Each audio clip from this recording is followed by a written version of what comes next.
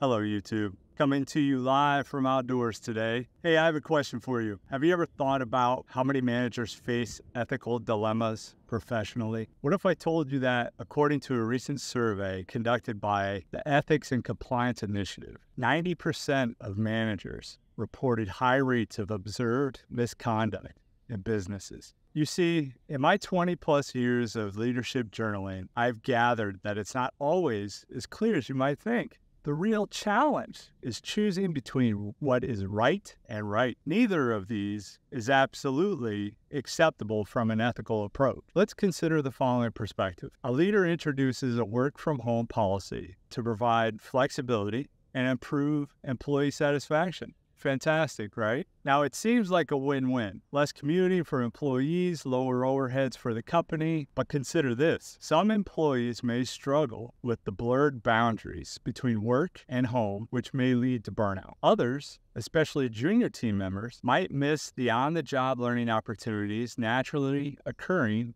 in shared workspaces. So naturally, this is an ethical dilemma. That's not immediately obvious, but important to consider. Now let's discuss 3 ways to solve an ethical dilemma. The first is to refute the dilemma. The situation must be carefully analyzed. In some cases, the existence of the dilemma can logically be refuted. Second, the value theory approach. Choose the alternative that offers the greater good or the lesser evil. Third, find an alternative solution. In some cases, the problem could be reconsidered and new alternative solutions may arise. Bonus tip.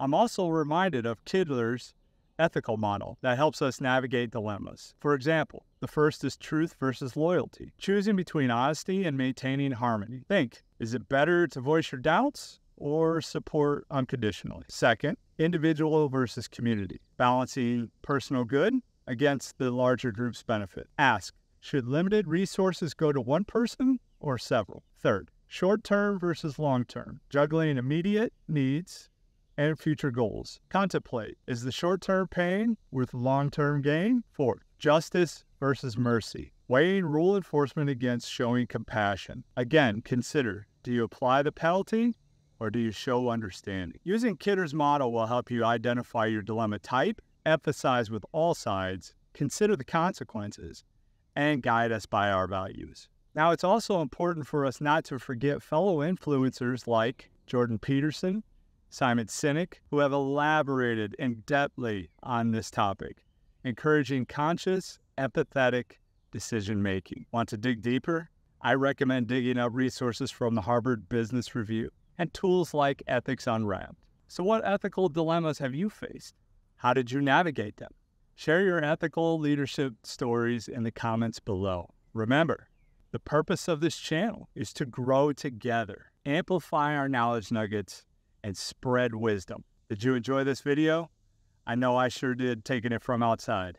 If so, please don't forget to ring that bell, click the like button, and let's keep the conversation going by commenting and sharing this video. Because again, sharing equals knowledge. All right, YouTube, until next time.